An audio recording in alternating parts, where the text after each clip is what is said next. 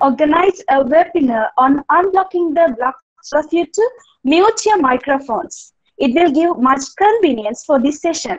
And if you have any questions, you can post in the chat box. I hope you all are in the best of your health. Next, it's a time for welcome the guest speaker, student branch counselor, and the participants, and to set the context for this session.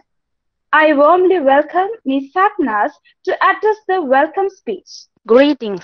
I am delighted to welcome you all for Unblocking the Blockchain on behalf of the IEEE Student Branch of Rajarata University of Sri Lanka. IEEE Student Branch of Rajarata University of Sri Lanka is the student chapter of IEEE at Rajarata University of Sri Lanka. We have so far organized many knowledge-sharing events and contests. Techtalk Rajarata is a monthly tech session conducted by IEEE Student Branch of Rajarata University of Sri Lanka. We have created speakers out of our students earlier, but now we have extended it and having speakers out of our university as well. Blockchain technology is on everyone's lips, but hardly anyone understands what it exactly is. Nevertheless, the expectations are high. So, first of all, let's become clear about blockchain so we can understand this technology's potential for the industry. We are very much delighted to welcome our speaker, Mr. Jihan Jeeth, a student researcher at the Informatics Institute of Technology and Assistant Program Manager, IRC Sustainable Education Foundation. We welcome all our participants heartfully. I request you to be with us until the end of the session. Thank you. Thank you, Sapnas. And I'm honored to invite our speaker to continue this session. Thank you, sir. Okay, guys, thank you for the warm welcome. So yeah, I think we can start the session. Let me share my screen first.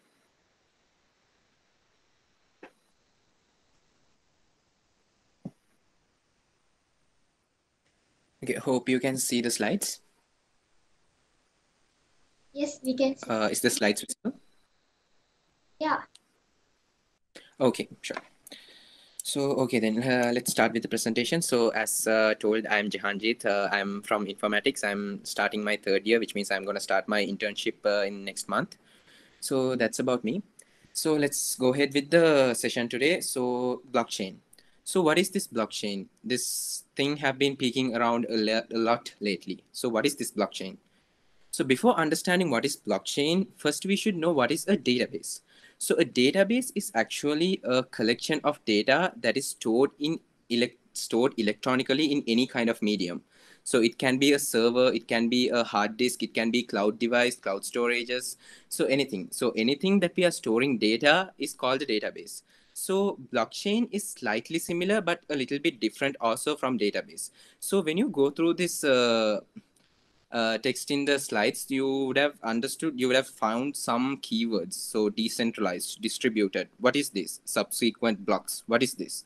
So decentralized and distributed, one of the two main concepts of blockchain. Decentralized. Now let's say if we are taking a database, for example, a database is centralized for one place. So centralized as in now we are storing the data in one hard disk. For example, let's say a hard disk. So we are storing this data in a hard disk. So this hard disk is located in one place. So it is centralized. So, and again, if this data is being lost, so only one copy is there, it is lost. If it's lost, it's completely lost. Let's say even if you are maintaining any backup strategies like 3-to-1 backup strategies, for example. So even though if you are maintaining backup, so if you are using 3-to-1 backup strategy, you have 6 copies. So if all 6 are lost, then totally lost. So when it comes to a technology like blockchain, the data is not centralized for one place. It is distributed. It is distributed among all the nodes in the network. So it's actually really hard to lose the data because every node in the network will be having a copy of this blockchain. So this data won't be lost. So there are types of blockchains. So there are public blockchains, there are private blockchains, there are hybrid blockchains. Hybrid as in that's both private and public. So advisable is to have public blockchains, because when it comes to private blockchains, there are lots of drawbacks. I'll discuss about the drawbacks in the following slides. So now let's say, for example, person A wants to make a transfer for person B. Now, if that transfer is stored in a database, that is just one record stored in the database. So it is really easy to hack in and manipulate that data. You can, I'm not saying hacking is easy, but it is possible. So hacking into one computer and changing one record that he haven't paid is not a big deal, other than changing all the nodes in the blockchain network. So if this record is stored in a blockchain, actually it is really hard to manipulate that data, because every node will be having a copy saying that A have made this transaction to B. So that is one of the main advantages when it comes to blockchain. So a brief history of blockchain. So there are lots of other events also happened in the past. I have noted down some main events. So in the 90s, the concept of decentralization is developed. Decentralization, again, as I told, it is not centralized for one place. So in 2009, Bitcoin was found. So a person or an organization which is still anonymous called Satoshi Nakamoto. So the tech community is referring to him as a person. So this Satoshi Nakamoto have created Bitcoin in 2009, which is an example for cryptocurrency. So in 2011-12 period, the involvement of cryptocurrency came into real world applications. So like Bitcoin came into Bitcoin is one of the best examples for cryptocurrency. So stuff like that came into real world applications. In 2015, Ethereum white paper was released. So also Ethereum blockchain was also released lately in 2015. So at the beginning of 2015, Ethereum white paper was released. So Ethereum is a little bit different from Bitcoin actually. Ethereum, it has some other features as well, like storing smart contracts, recording supply chains. So we'll discuss what are those in the later on presentation. So after 2016, blockchain involvement came into day-by-day applications. There are even countries which were built on top of blockchain, completely blockchain. So we'll discuss about all those things. Okay, now let's see what are the main concepts in a blockchain. So as the name says, blockchain, it's a chain of blocks. So blocks, one of the main important elements. Second, there's nodes. Third, there is miners and validators. So a block is basically the data that we want to store, and a hash and the previous node's hash. So hash as in, I'll explain what is a hash. So now let's say when we want to store some data in the blockchain, we are not going to store data as in gigabytes of data like we store in a database. So we store only the important data that we need to store in the blockchain, which is like we don't really need to be manipulated, because storing stuff in a blockchain is not much of a cheap process. It's really expensive. So when it comes to stuff like that, we store only the really important data. So that data and a hash and the previous block's hash will be stored in a block.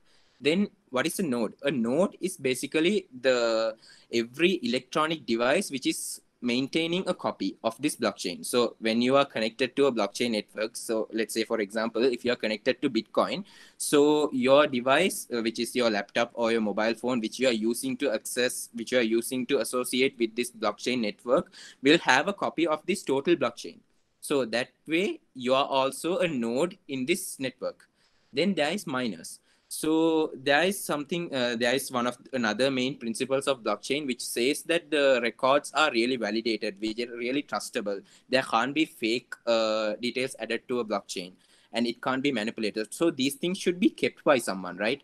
So these things are being recorded, and when you want to add a transaction, so this transaction is validated or mined by a certain amount of people, certain group of people called miners or validators. So let's see one by one. So blocks, as we told, you can understand what is a block just by looking what is blockchain just by looking at the name. So it is a chain of blocks. So these blocks, as I told, it contains the information that you want to store. Then I told that there will be a hash.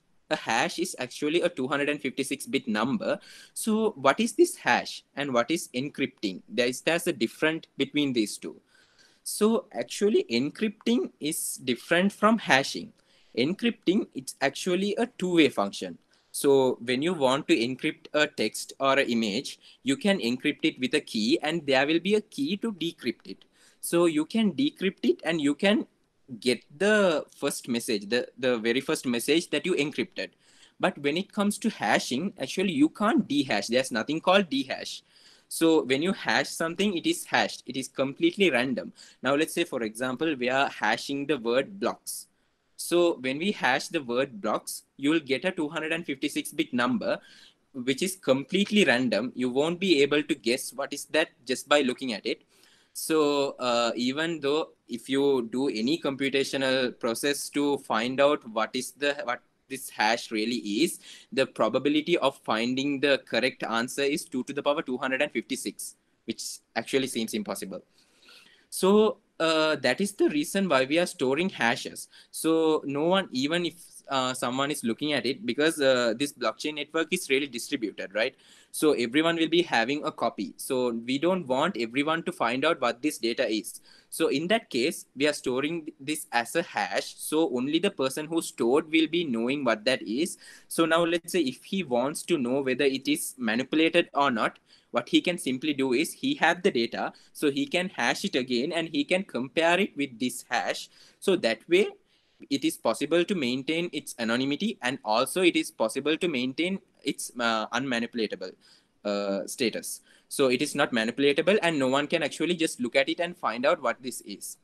So the third element is actually the previous block's hash. So as the name says, it is a chain of blocks. This chain is maintained by recording each node's hash and each block's hash and its previous hash. So now let's say if there's a second block in the data in the blockchain, so that second block will be referring to the first block.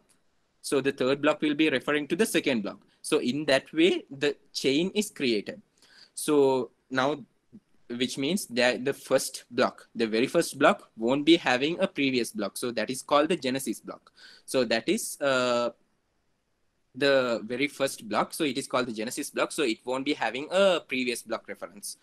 Okay, then nodes. So as I told previously, nodes is like every digital device which is connected with this blockchain network. So every device which is maintaining a copy of this blockchain will be referred as a node in the blockchain. Then there's miners and mining pools. So as I told, these miners are basically the people who help us to make sure that these transactions are valid, and they will be doing this mining process. It requires a lot of computational power and a lot of brainstorming. Actually, you have to have a huge mathematical knowledge to do this mining process. So when this mining process is done, actually, this is the way that you can actually earn from Bitcoin or blockchain. So when you do this mining process and when you validate a transaction or mine a transaction, then you will be getting a reward, an amount of cryptocurrency. So that is how you can actually earn from this blockchain. And there's mining pools. Mining pools is simply the miners coming together, because this mining process takes a lot of computational power, as I told. So for this, we need like really good hardwares. So now let's say if you're using your mobile phone or your laptop, just the normal laptop, day-to-day laptop that we are using day by day. So that is actually not that good to do this kind of mining process, because it requires a lot of computational power and you have to find this hash first before any other miners found, because this algorithm is actually making the miners compete between each other. So the person who is finding this hash first will be accepted as the person who found the hash first, and he will be the miner for that transaction. So others' effort is going to be lost. So you have to find this hash as fast as possible. So for that, you need a lot of computational power and very good hardware.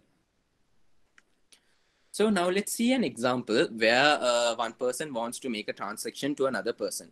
Okay, now let's say Alice wants to send 2 Bitcoins to another person called Bob. So what Alice will be doing is Alice will be broadcasting a message to all the miners with these 4 parameters. So again, there's another keyword called broadcast, right? So broadcast is actually not like the simple messages that we send. Broadcast is like pushing a message to every listening part. So best example, what they use in like Pizza Hut, Burger King, the message services they use. So the messages are sent using broadcasting. So the every listening part will get that message. So here also the broadcasting technology. So Alice will be broadcasting that message to all the miners in the network. So she will be mentioning Bob's public address, then the amount of bitcoins. So now let's say I'm taking bitcoins for example. So the amount of bitcoins that she needs to transfer, then her signature, which is created with her private address and the details about the transaction, and then her public key. So she will be broadcasting all these 4 parameters to the miners. So then the miners will be actually, the miners will be, what they will be doing is they will be checking first whether these coins are owned by Alice, whether she is able to do this transaction. So if she is able to do this transaction, so then what will happen is these miners will be starting the mining process, which is to find this hash. So this finding hash process is a really, really time consuming and energy consuming process. So every miners will be competing between each other to find this hash. So the first miner who finds this hash, which is completely random, random hash for which is completely unique for this block. So out of all the total blockchain network, this is a unique hash for this block. So that when he finds that hash, so he will be broadcasting a message to other miners saying that he have found a new block. So when he found a new block, he will be adding that block to his copy of the blockchain, and he will be telling other nodes, other miners in the network to add it to their copy as well. So they will be checking whether it is true, and they will be adding the copy to their blockchain copy as well. So only the person who found the hash first will be getting the reward. So others will lose their effort. So this is one of the drawbacks when it comes to this blockchain technology. But there is a fix. We'll talk about it in the later on presentation. So we were talking a lot about this Bitcoin. So Bitcoin is actually just one of the applications of this blockchain. So there are other types of applications as well. So first we'll start with cryptocurrency. Best example is Bitcoin. So what is this cryptocurrency and how does it differ from the banking that we are doing day by day? So the evolution of money actually started from what we mentioned as Galyugaya. So in the Galyugaya, actually people were using stones and seashells, so those things as money. And then later on came the money, actually the physical paper money, then the coins and all. Then third, which was the banking, and now we are talking about cryptocurrency. So we actually do not consider the Galyugaya as one of the generations. So money will be the first generations, banking is the second, now cryptocurrency is the third generation of money, of transactions. So now if we are moving towards a new technology, there should be some drawbacks in the existing technology. There should be a reason for us to move for a new technology, right? So what is the issues with banks? So the main purpose of us using this cryptocurrency is to remove this middleman called the bank. So there are some reasons for us to remove this middleman. So the first and foremost reason is the transaction charges. So now let's say if you want to make a huge transaction through a bank, there's a very huge amount, or sometimes it even becomes a percentage of your transaction as the service charge. So which is really problematic when it comes to like really huge transactions. And second, the trustability. Now let's say if you want to make $1 million transaction, so it's not a low amount of transaction like $100 or $200. It's $1 million transaction. So the bank will be needing some details from us. So what is the reason for this transaction, who we are sending this money to, what are we buying, what is this reason. So these kind of data, it can be our high priority. So this data is private for us, but we need to share this data with the bank in order to do this transaction. So this is another issue with the current day transaction, current day money, which is the banking. So we have to trust our confidential data with the bank, another drawback. Then when it comes to international transactions, when we are doing transactions between countries, so another huge issue, because it consumes a lot of time. Now let's say if it's between the same bank, that's okay, the time consumption is low. But when it comes to transaction between banks, it's really hard, and the time consumption, the service charge and all, that's like really high. So that is where this cryptocurrency comes into play. So this cryptocurrency is completely anonymous. So everyone in the network will be knowing that this transaction happened, but no one will be knowing who sent to whom, because everything that the person, that everyone in the network will be knowing is this public address sent this amount to this public address. So this record will be there forever, because every node will be having a copy of this record that this transaction happened, but no one will be knowing who sent this to whom. So in that way, the anonymity is kept. Also, the transactions cannot be faked. So this money actually does not exist physically. This is just a record existing in the computer network in a ledger, in a distributed ledger. So this blockchain also can be considered as a distributed ledger because it has only the records. So another main thing, to move into cryptocurrency, we can't actually just move into cryptocurrency because it is not accepted vividly between countries. Because now let's say, for example, in our country, cryptocurrency is not accepted at all, because we are talking that this anonymity is good, but there are some drawbacks as well in this anonymity. Now let's say, for example, all the transactions which are happening in the dark web are done using this cryptocurrency, because there are lots of illegal transactions happening, and you don't want to expose yourself, so you can simply use this cryptocurrency. So no one will be knowing who are you sending this money to, who are you. Just everyone will be knowing is you send this amount, this public address sent this amount to this public address. So that is all the network will be knowing. So you can do a lot of illegal things when it comes to cryptocurrency. So that is one of the main drawbacks to moving towards the third generation of transactions. Yeah. So now let's have a look into what is this public address and this private address, because lately we have been talking a lot about this public key and the private key.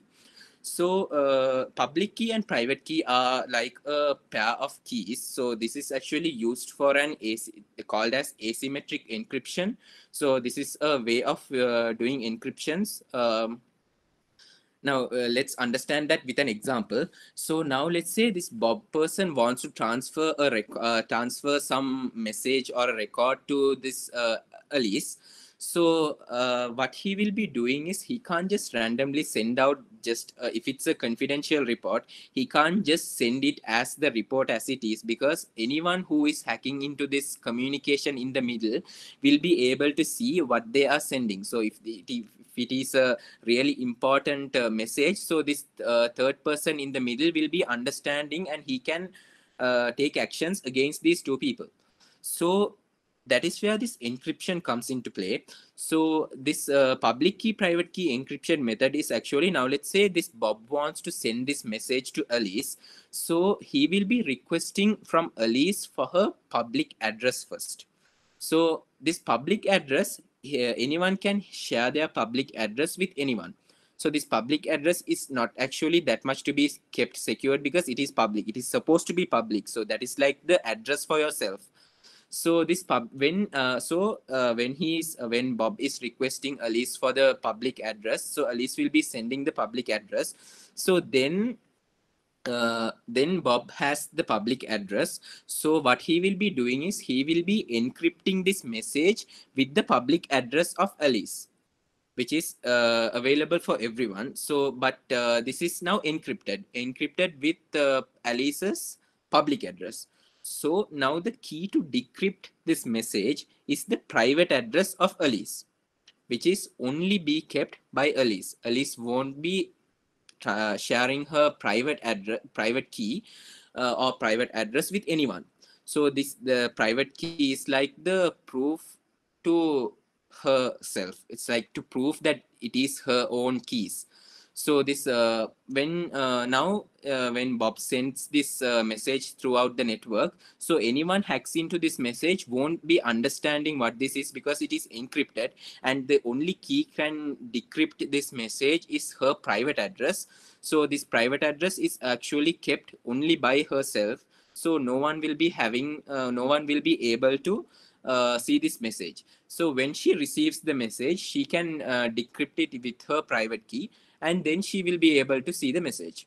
So that is what this public key private key mechanism is. So this public key private key mechanism comes into blockchain as well. So there are something called wallets. So the best example, there are lots of Bitcoin wallets that you can even download from Google Play or App Store.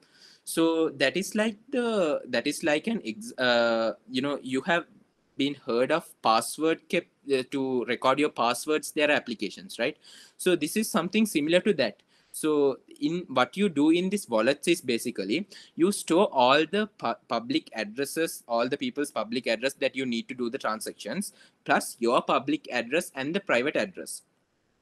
So now let's say, so as we discussed previously, the transactions happening in this network is completely anonymous. So everyone will be knowing just you are sending this this address is sending this much amount to this address, right? So even when you want to make a transaction for a person, he will be giving you the public address. So again, in the using the wallet application, what you will be doing is you will be just sending this amount to this public address. So if you make a small mistake, just one digit is changed, then you are doing this transaction for a different person or a wallet which is not existing at all. So that is problematic. So these wallets actually help us to maintain these public keys and maintain our public keys and private keys in a secured way.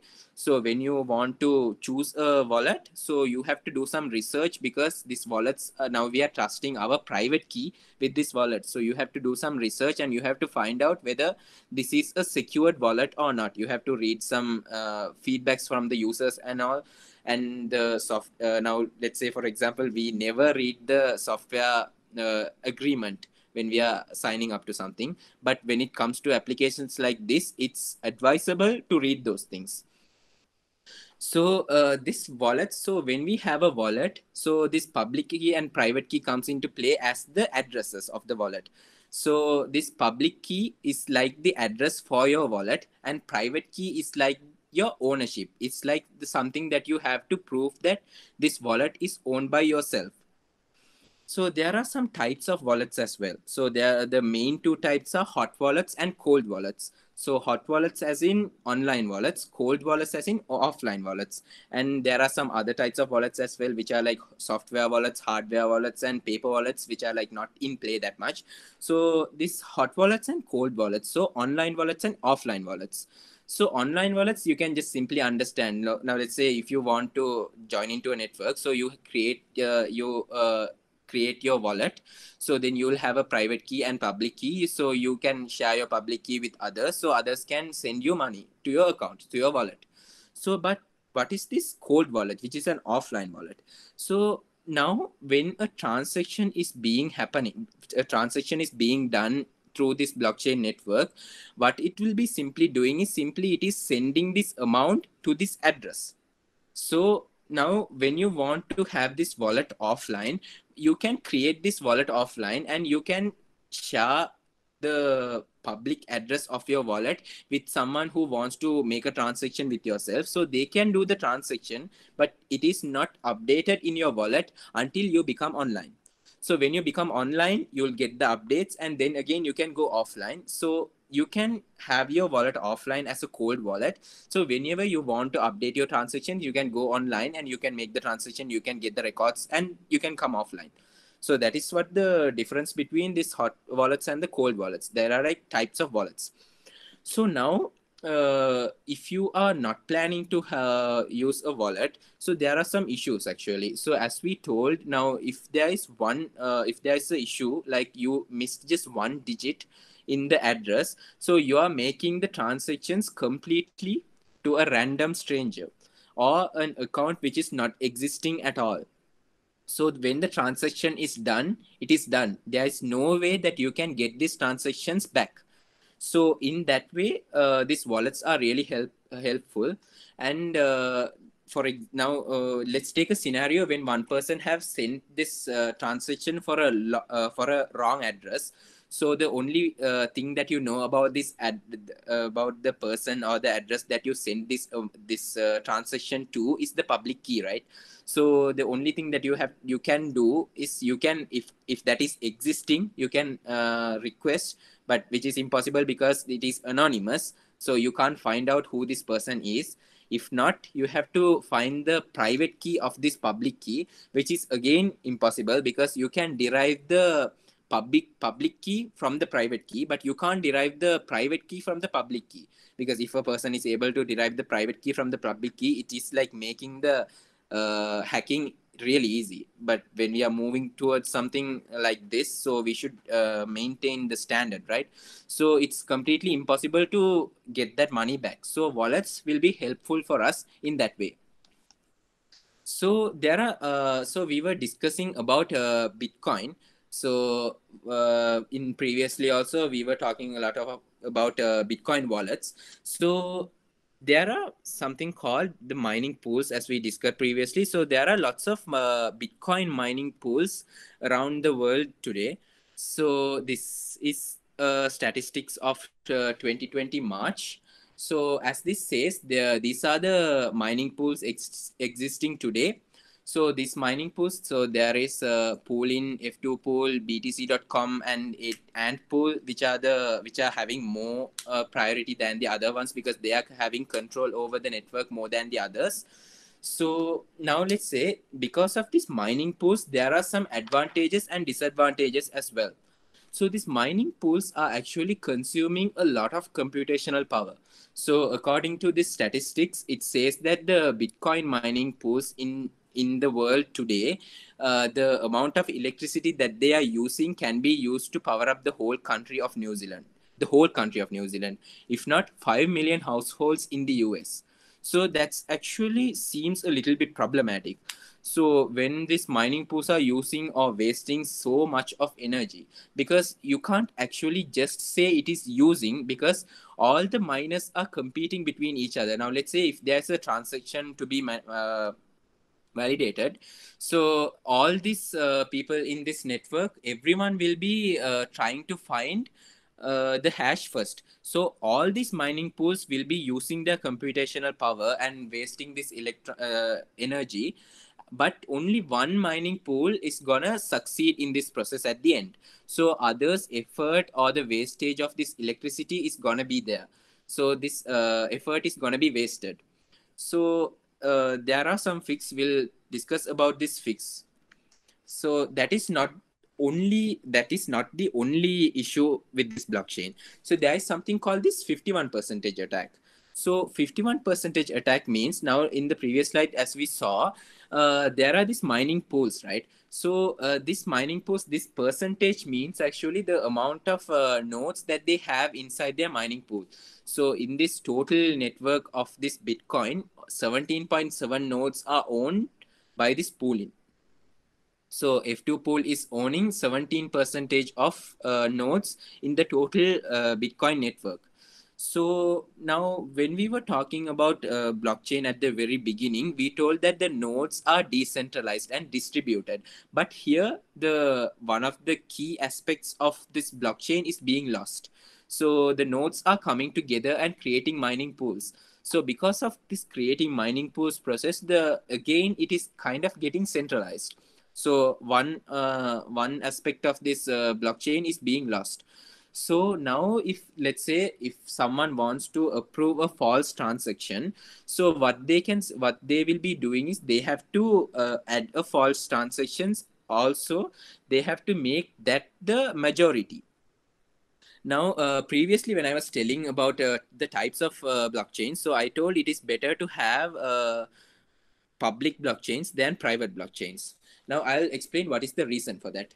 So now when it comes to private blockchains, now let's say if the network of IEEE club is having a network of blockchain network within ourselves, so which means we all know who are these people owning these nodes, so we know everyone in the network. So one thing, anonymity is gonna be lost because everyone is knowing who are the nodes in the total network. Again, when it comes to the amount of people in the network, now let's say if the IEEE club is like 20 people totally, so the 20 people will only the 20 people will be having a copy of this blockchain. So if someone wants to manipulate a data in the blockchain, there's only 20 copies existing. So you can convince 10 people in the network and you can ask them to change a simple record. So now let's say 11 records are changed in the Bitcoin in the blockchain network. In the blockchain, 11 records are manipulated and changed, which is a false transaction or a false record. So now in the blockchain network, the false record is having the majority. More than 50% is manipulated, but still the false record is holding the majority.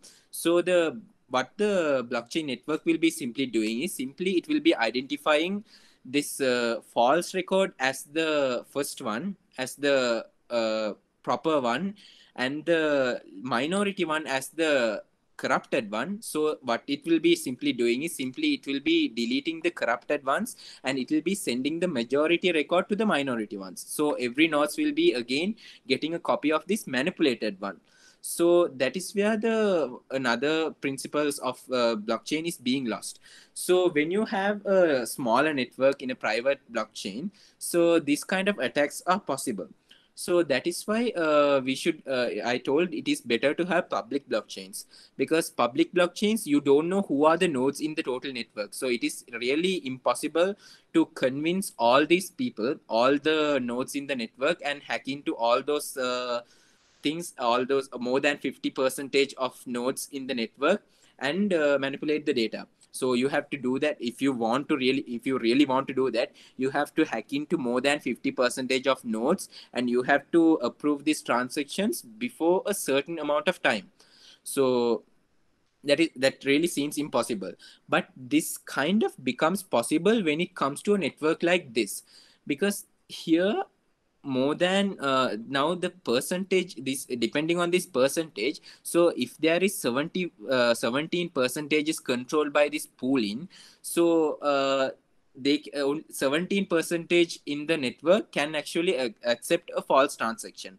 So but again more than it is less than 50%, so it will be again the false transaction will be identified as the manipulated one and it will be destroyed. But still, now let's say for example these four pools are coming together. So if these four pools coming together, then they can actually even accept false transaction because they are higher than 50%. So if they accept if they manipulate a record in all the nodes in their network, which is more than 50%, so the blockchain network will be simply identifying the manipulated one as the majority. So the minorities will be deleted and this majority records will be sent to the other nodes in the network. So the whole network is corrupted. But this is not gonna be happening in Bitcoin, because everyone knows if something like this is going to happen. So if something like this happens, simply they will move from this network to another. So this is not going to happen in Bitcoin, but this is possible. This 51% attack is possible. So simply saying again, 51% attack means one person or a group of people. So one person as in one miner, or a group of people as in the mining pools having the control over the blockchain. So they one person of the group of people having the overall control of the blockchain. So this is also not the last drawbacks. So there are some other drawbacks as well. There is waste of time, waste of energy, waste of computational power, and waste of effort, because these miners are competing between each other to find the hash first. So but only one miner or one mining pool is gonna succeed, so others are gonna lose their effort. Their time is being wasted, they are wasting lot of energy, lot of electricity is being wasted, the computational power and their effort, their mathematical knowledge, it is being wasted. So when we are moving towards a grown or a digital network or a digital next generation, so if there is drawbacks, we should come with solutions, right? So there is solutions. Everything we have been talking till now is proof of work, one algorithm existing in this blockchain network. So there is another algorithm called proof of stake. There are some other proofing algorithms as well, but we are not going to discuss about them because they are not in the play much. So proof of stake and proof of work are the highest priority these days. So because as we have discussed previously, everything that we have discussed about miners is actually proof of work. So this proof of work algorithm is basically letting the miners in the network compete between each other, so they can find out the hash first, and they can get the rewards. But when it comes to proof of stake, it is a little bit different actually. The people are not the miners, they're not called miners actually, they are called validators. So these validators are not just competing between each other. This is like you have to stake an amount of cryptocurrency to become a validator in this network. So you have to stake an amount, as in you have to pay an amount and you have to keep it in the blockchain network. So then only the network will be allowing you to validate transactions, because the network don't want you to do false transactions. Simply, if you approve false transactions, you will be losing that money. So this seems a little bit convincing, depending on the issues that we discussed previously with the proof of work. But still, there are some issues as well. This proof of stake algorithm is kind of favoring to the rich. Let's discuss how that is. So this proof of stake algorithm will be not randomly selecting the miner. So what this proof of stake algorithm will be doing is, first it will be analyzing the transaction amount. Now let's say if you want to approve a $10 million transaction, so then it will be coming and checking among the miners who is having a proper amount of stake, which which we can trust with to approve a $10 million transaction. Because now let's say if a miner if a validator in this proof of stake blockchain network, so he wants to approve a false transaction of $10 million. So and he have only staked an amount of $1 or $2. So if he approve that false transactions, he's gonna lose just $1 or $2, which doesn't make sense at all. It is completely inconvenient, because he is losing a very low amount of money and he is approving a very high amount of a transaction, so which is really doesn't seem convenient. So in that way, the network will be selecting the miner or the validator depending on their stake amount. So that stake amount, now let's say for example the $10 million transaction, so the algorithm will be going through the stakes and the miners, and depending on the amount depending on the amount of the stake, it will be selecting one person or one validator to validate this transaction. So only that validator will be putting his effort to validate. So this is selected completely randomly, also considering the stake amount. So the miners are not competing between each other and they are not wasting the computational power to do the validating process. So in this, again, it is called validating process, not the mining process. So this mining process now, because the validators are not competing between each other, so we can actually take some time to do this validating process. This validating process can be done by taking time. So we can actually use our normal computer. So we don't need that much of energy or that much of electricity. We don't need that much of high quality hardware, because it is actually giving some time to validate these transactions. So we are not competing between each other, so we can take our time. But again, when you are going over time, then the algorithm will be identifying you as you are not working in this transaction validating process, so it will be selecting another person to validate these transactions. So that is one of the best things in proof of stake, because it is not allowing the validators to compete between each other. So this validating process can be done with simple hardware. So now you might think, isn't the 51% attack is possible in this proof of stake algorithm as well?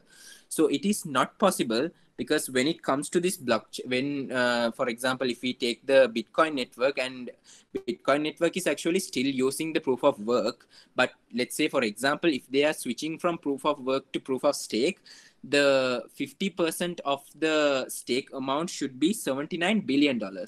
So one person have to stake more than $79 billion to have more than 50% access in the network to approve false transactions. So which seems completely impossible.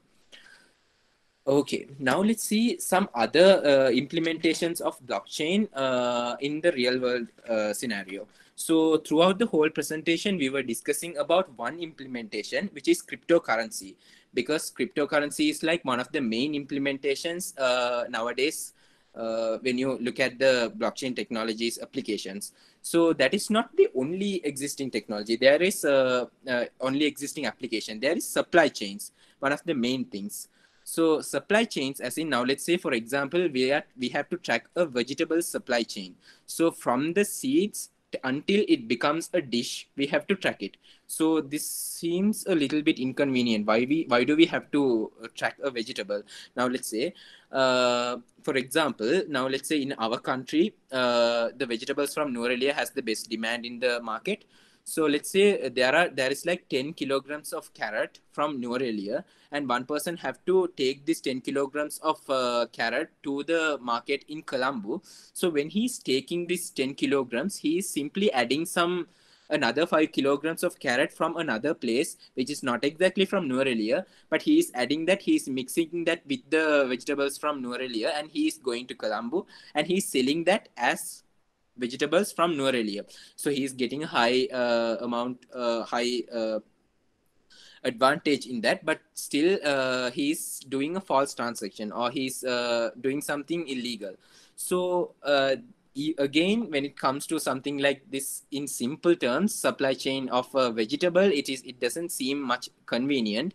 But by tracking this vegetable in a blockchain network, supply chain of blockchain, so there it has a value, because this record cannot be manipulated. So when 10 kilograms of carrots are harvested from Norelia, the record is added to the blockchain network.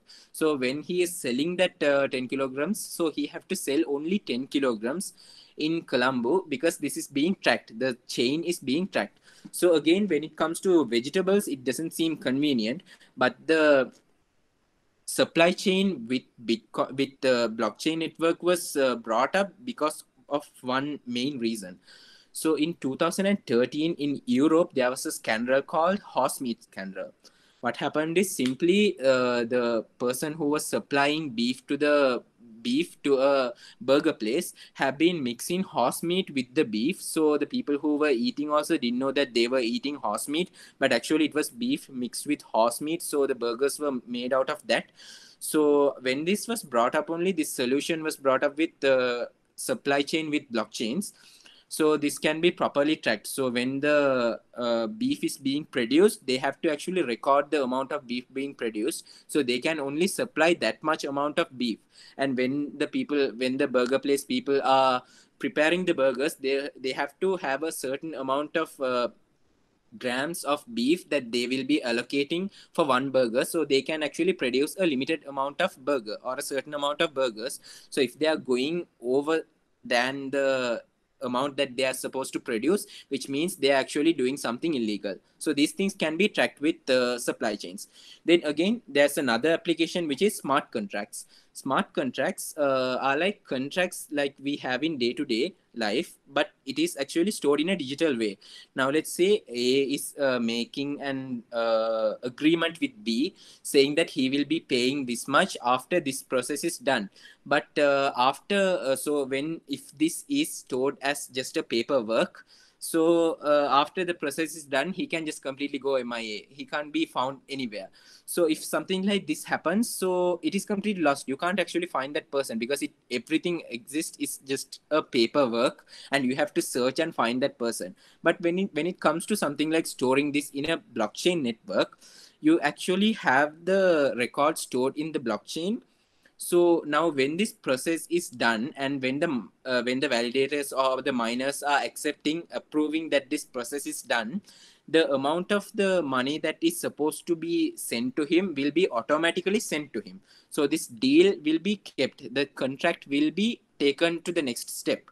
So we don't actually need the approval from the other party, and we don't actually have to wait until they do the transaction, because this network itself will be doing that for us.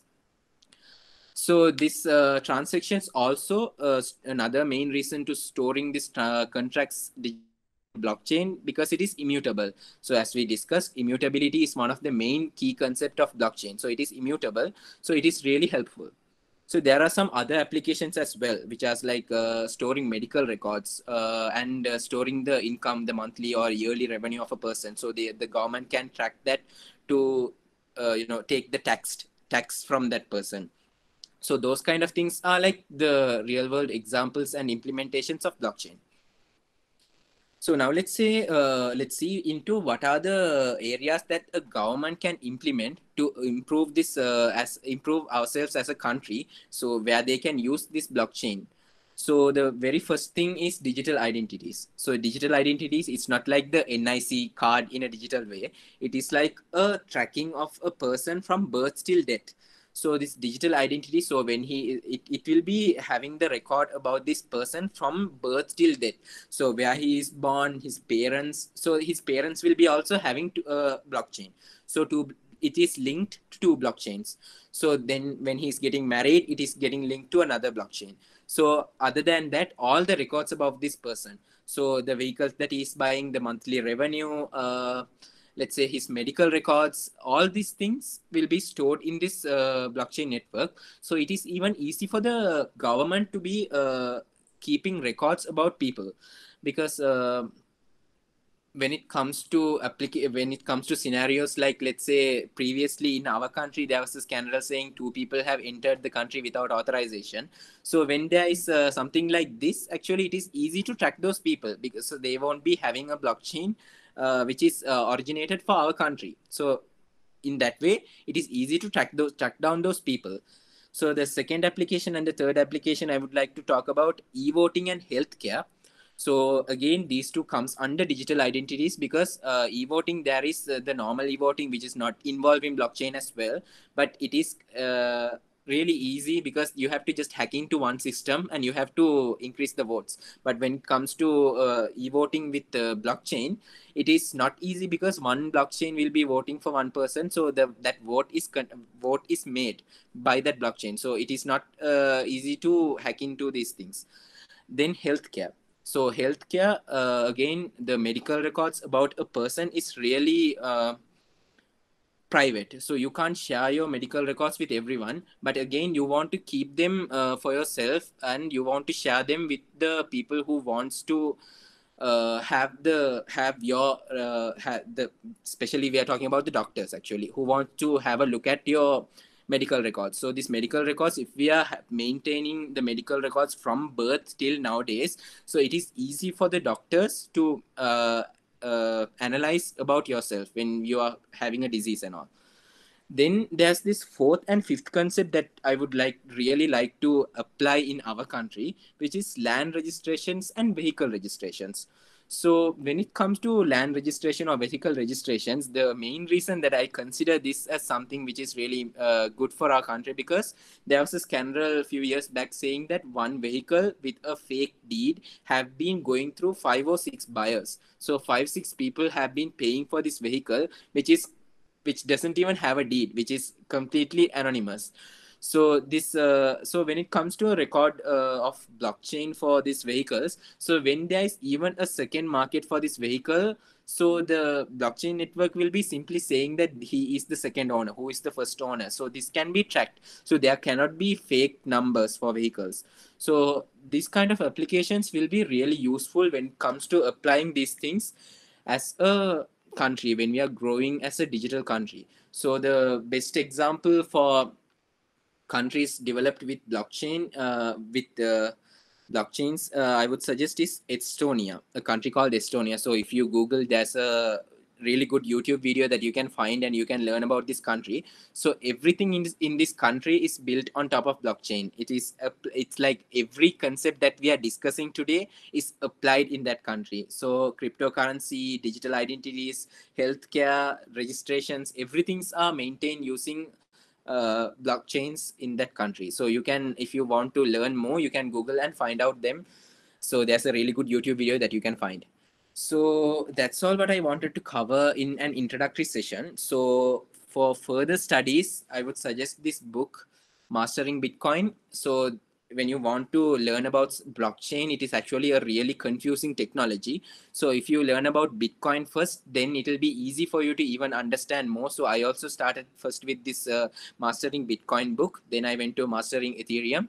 So I would also suggest you all to start with this book. So it is really easy for you all to understand. So in today's session, yeah, we covered what is blockchain, the history, the main concept, cryptocurrency, other applications of blockchain, then Bitcoin, mining pools, proof of work, proof of stake, the implementations, and the areas that the government can cover to improve as a country. So yeah, that is all what I wanted to cover as an introductory session. So now we can move into questions.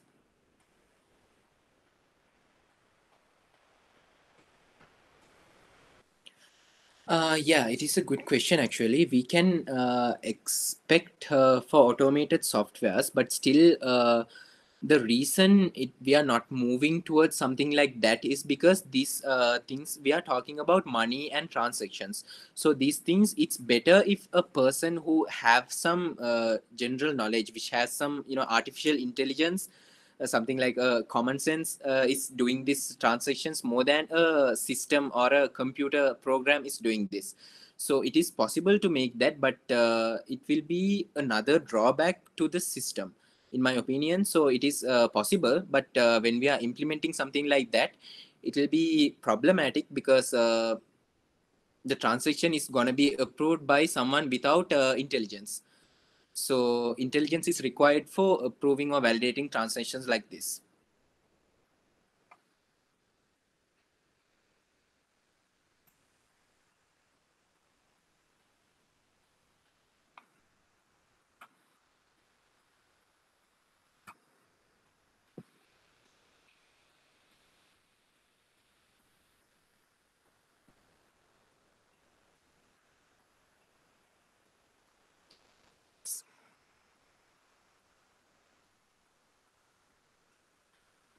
Yeah, if you have any questions, you can unmute your mic and ask, or if you post, you can post it in the chat section.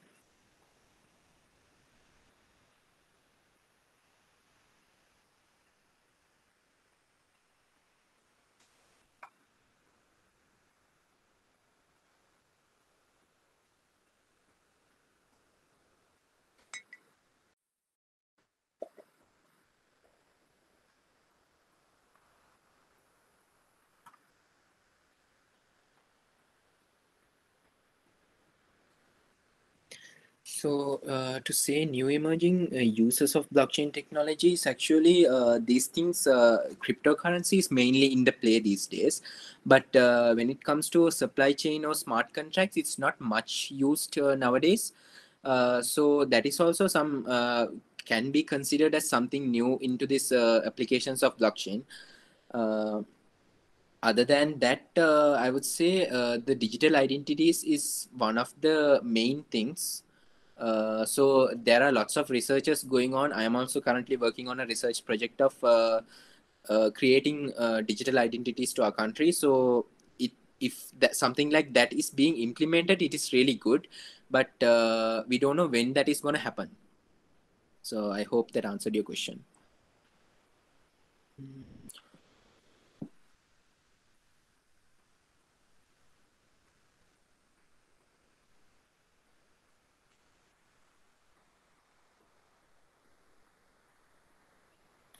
The amount of the rewards that the person is getting depending on the transaction that you're approving is not actually fixed. So I also haven't done any mining process to actually say that, because Bitcoin mining is actually really hard. You have to have a lot of computational power, you have to have really have the hardwares and all.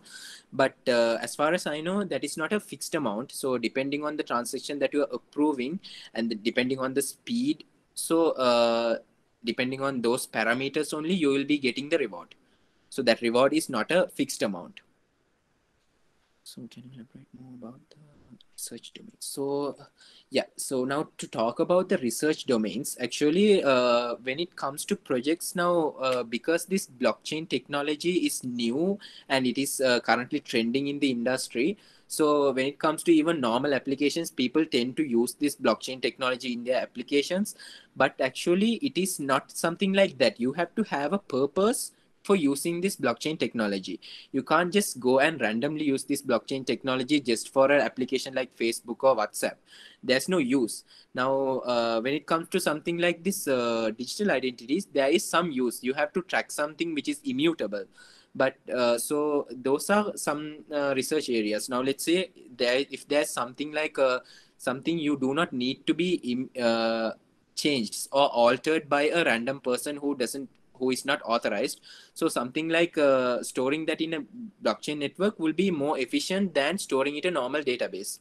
So I would suggest, so the research areas would be, you should take consider of a place where the immutability is really required. So that is one of the key concept of this blockchains. So you should really consider into fields that immutability is really required. So when you want to do some researchings. So now also we are working on something like this digital identities and storing the criminal records on blockchain. So again, when it comes to criminal records, that is this immutability is really required, because sometimes when it comes to people with power, the records one day is there, next day it's not there. So this, when it's stored in when there is a digital identity system, and this records are stored in the blockchain network, it cannot be manipulated or cannot be deleted. So when it comes to stuff like that, it is more appropriate. So really, if you want to go further with the research level of in this blockchain networks, it's advisable for you to consider the stuff which is really the immutability is required. Hope that you answered.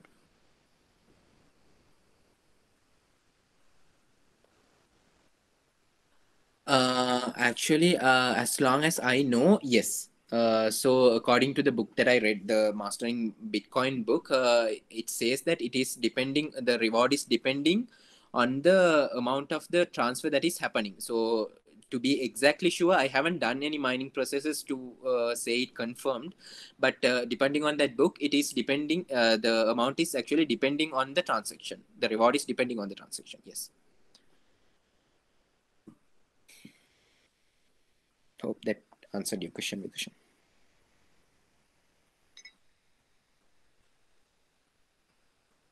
You're welcome. So if there's any other questions, you can ask.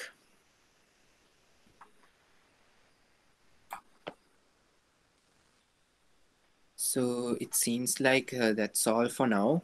So you might get some questions further on now. Let's say if you are starting to study in this field, so you might get some questions. So I'll put my LinkedIn ID here, so you can shoot me with questions whenever you have questions, whenever you need some advice when you are starting a project related to Bitcoin, the blockchain. So yeah, yes. Thank you, sir. Then I consider it's a great time to invite Vidushana to propose vote of thanks.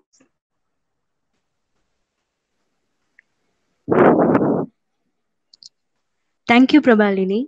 Good evening to all. First of all, I would like to thank you all. You gave me an opportunity to speak on this webinar, and it's a matter of honor for me. On behalf of the IEEE student branch of Rajarata University of Sri Lanka, I would like to thank our speaker, Mr. Jihan Jeeth, who has made the best webinar on blockchain in his such a short time, and our branch counselor, Mr. Viraj Udana Vikramarachi, who gave the best support for us. And finally, I would like to express my heartfelt gratitude to all participants present today. I hope that this webinar helps you out to know about the blockchain and meet you all on another webinar. Thank you and be safe. Thank you, guys. Thank Thank you you. for the opportunity. Thank you, Shana. And thank you for your interest on this webinar. I hope that you will have got couple of ideas regarding this session